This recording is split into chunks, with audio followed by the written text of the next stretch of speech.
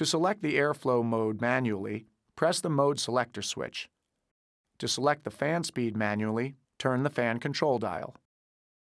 To adjust the temperature, turn the temperature control dial clockwise for hot and counterclockwise for cold. To turn the air conditioner on or off, push the AC switch. To alternate between outside and recirculated air, press the air intake selector switch. Use outside air for normal ventilation, heating, and defogging. Use recirculated air when driving on dusty roads or for quicker interior cooling. To turn on the automatic climate control system, press the Auto On switch. Use the temperature control dial to select a desired temperature.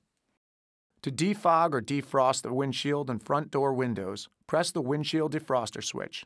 To defog or defrost the rear window and outside mirrors, press the rear window defroster switch. To turn off the climate control system, press the off switch. To operate the rear ventilation system from the second row seats while the front air conditioning is on, press the rear ventilation control switch. To adjust the airflow volume from the rear vent, push the rear vent button for low or high fan speed. Only cool or cold air blows through the rear vents while the front air conditioning is on. To turn off the system, press the off button.